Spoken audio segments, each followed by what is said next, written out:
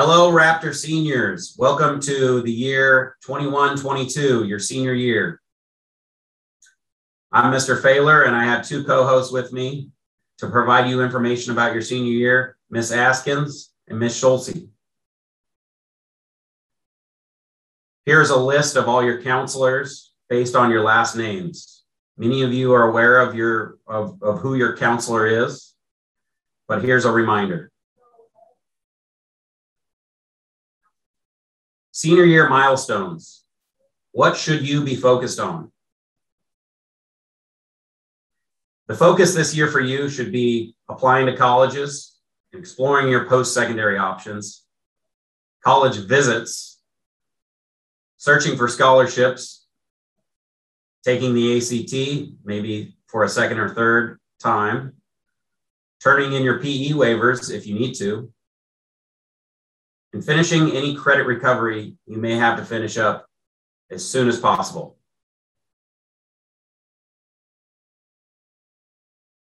You should be considering your post-high school options: four-year university, two-year college, tech school, military, job, or maybe a gap year.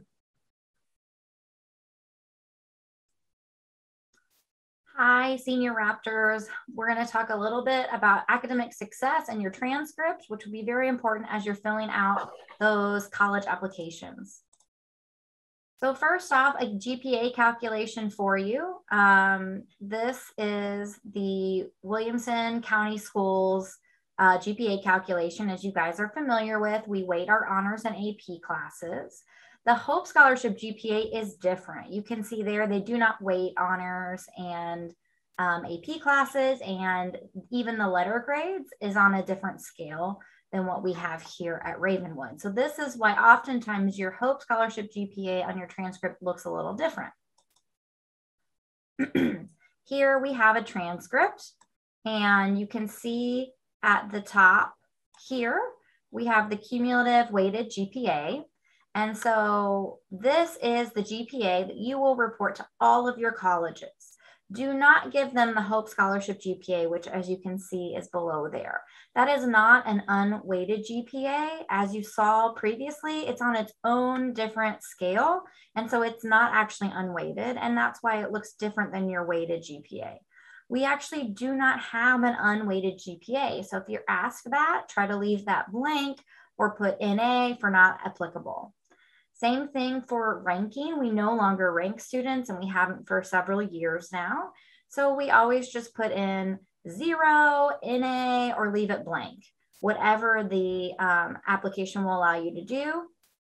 Oftentimes with big applications like Common App, you are able just to leave that area blank. And so please just report your weighted GPA to colleges. All right, college applications, lots of questions. And don't forget, we're here for you if you have more specific questions pop up, but we wanted to give you the basics. So for all of you, you're going to be looking at applications. If you're looking at 2-year or 4-year programs, even if you're deciding to take a gap year, you would need to apply to colleges this year. And so essentially you would be accepted, and then you would defer your acceptance for another calendar year while you're doing your gap year. A lot of colleges have their own applications on their websites, which you can access there. Also, many use the Common application or Coalition. Both of these are programs where you can apply to many colleges very easily. And Secondary School Report, we also get some requests for that electronically, which we can send to your college that way. Deadlines, keep a close eye on this. Sometimes Common App and Coalition are not as clear on this, so it is important to check each individual college website for their deadlines for scholarships. Just put in your college plus scholarships, and it should get you right there, and you can kind of see when the deadlines are.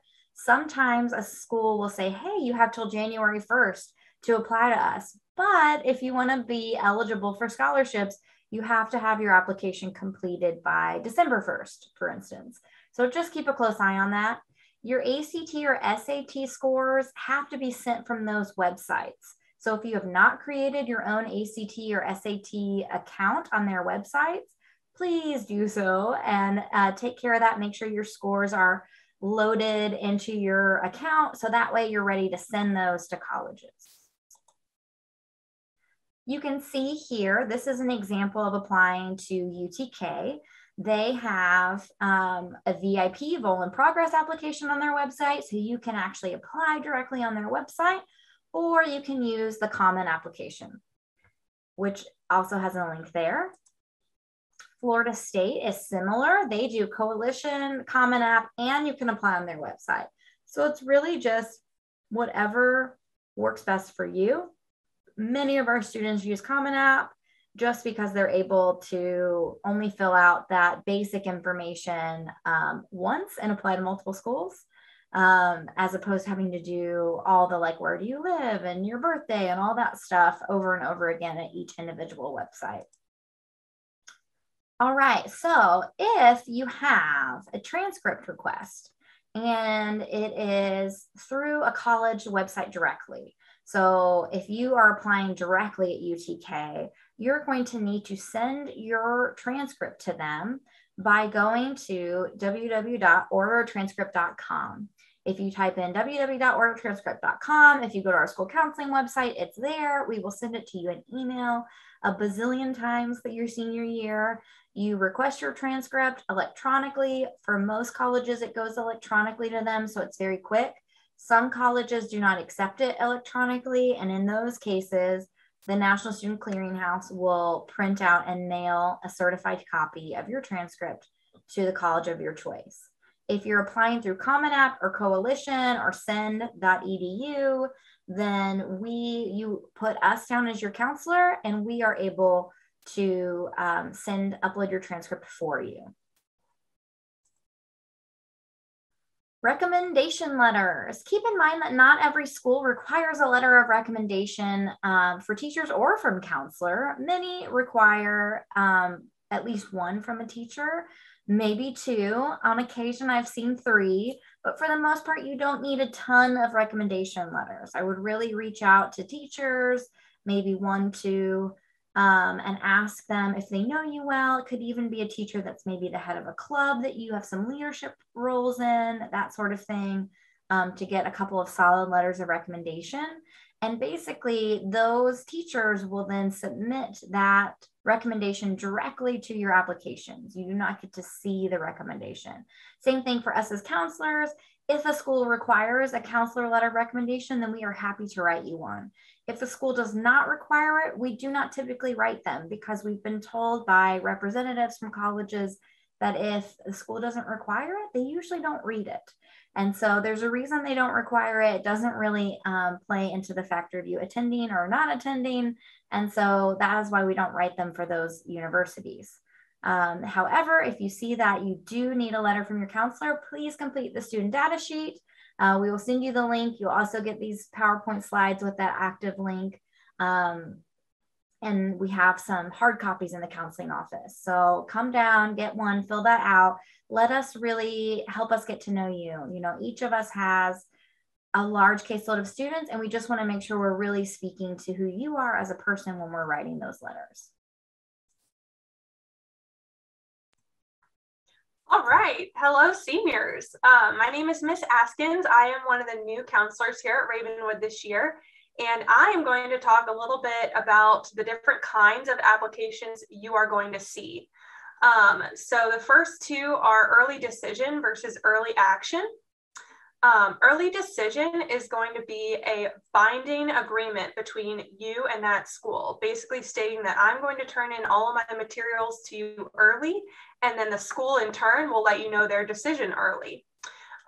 You will sometimes sign a contract or an agreement or acknowledgement stating that you will definitely go there if you get accepted, and that if you consider their financial aid package to be adequate. These applications and all of your materials will be due earlier than probably the rest of your applications. So you should look for that deadline. It's usually in November, but can be as early as October. So make sure you're looking really at those deadlines and making sure you have everything submitted on time if you're going to apply early decision. You should really only apply early decision to one school. As I mentioned, it is binding. So you want to make sure that you're only making that agreement with one school. And we'll talk a little bit about the early action, which you can apply to as many schools early action as you would like. This is a non-binding agreement. So again, as many as you like, you're just saying, I'm going to turn in my application materials early. And so the school will hopefully let you know their decision early. You should usually receive a decision sometime in January or February, which is great. You do not have to commit upon receipt of that offer. So you can wait and kind of see how many schools you get accepted to and make a really well-informed decision about where you want to go. And you can still apply to other colleges if they don't have early action or early decision. Sometimes they will continue on a rolling basis, which just means that you can apply kind of later and they'll let you know as they get your materials and consider them with the other applicants. But yeah, early decision and early action are just basically asking for a faster response. It's just whether or not it's going to be binding or not. Scholarships. We've gotten so many requests for scholarship information, and that is so wonderful because every year there's so much unused scholarship money. So we really want to make sure you all are getting all of the scholarships that you are qualified for, and you all are definitely well deserving of many scholarships. So we hope to make that happen for you. There are a couple of scholarships kind of sponsored by the state of Tennessee. The first one is the Hope Scholarship. So this is an amount of $3,500 for 4-year and 2-year institutions with on-campus housing. You must have a minimum of a 21 on the ACT or a 1060 SAT or a final cumulative 3.0 GPA. We also have the General Assembly Merit Scholarship. So this is up to $1,500 supplement to the Tennessee Hope Scholarship. And that's a minimum of a 29 on the ACT, 1330 SAT, and a final cumulative GPA of 3.75. So keep in mind those keywords of or and. So the top one is or the ACT, SAT, or the GPA, and the bottom one is in addition, you have to get the ACT or SAT and the final GPA. To be eligible for these, you have to fill out the FAFSA, which is the free application for federal student aid, which will become available and open online on October 1st. And we will definitely get you more information as we approach that October 1st application opening about the FAFSA and what to do. The TN Promise is up to $4,000 per year of financial aid for a 2-year college or tech program. The application for this opens on August 1st, so it's already open, which is great news. And we're going to be doing a lot more with you all in your homerooms this year, hopefully getting everyone to apply for the TN Promise just in case 2-year or tech program is for you. This can be used at any of Tennessee's 13 community colleges, 27 colleges of applied technology, or other eligible institutions offering an associate degree program, which is mostly a 2-year program.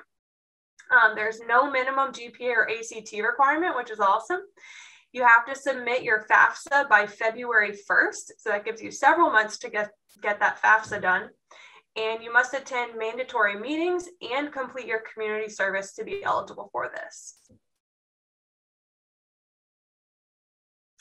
We do have other general scholarships at the state and national level. A partial list of these is available on our website as we become aware of them, and we constantly update the website, so make sure to check it out. You can also email your counselor, and we have so many resources for scholarship money. It's hard to even put it all in a website. But this is a quick glance at our scholarship tab on our website. Again, so many resources, information about all the scholarships I touched on and more. So make sure to check it out if you are wanting more information. All right, and one last thing about scholarships, now that we've wrapped up our presentation, never pay to submit the FAFSA or a scholarship application. There are some scams out there that will want your money, but this is truly free money. And I tell students all the time to think about it like a job. The more time and effort you put into the application for the scholarship, the more money hopefully you'll get in return. Excellent. And don't forget, we, as your school counselors, we're all here to help you. We are happy to answer any individual questions that you have. Please add us to your application so that way we can upload your transcript and letters of recommendation, but also keep a lookout in your email, because we will be sending you an email by the end of the week saying, allowing you to sign up for senior meetings. So senior meetings are when we just carve out some time during your study hall or homeroom to go over the colleges that you're looking at, any application questions, and just kind of make a plan for you and hopefully alleviate any anxieties that you might have. We can also talk about that letter of rec if that's something you want to do as well. So keep an eye out. Your counselor will reach out to you to say, hey, this is how you schedule with me. And we're looking forward to helping you all as you plan for after high school.